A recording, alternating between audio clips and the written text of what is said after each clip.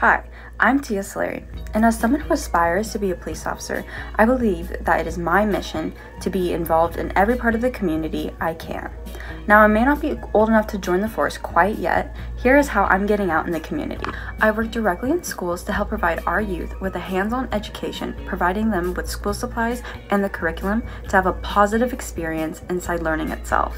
And for the past 6 years, I volunteered with off-duty CHB personnel during my hometown county fair. We cook, prepare, and sell food to fairgoers so that all of our proceeds go directly back to our youth. These are just a couple of the ways that I've spread the love in my community.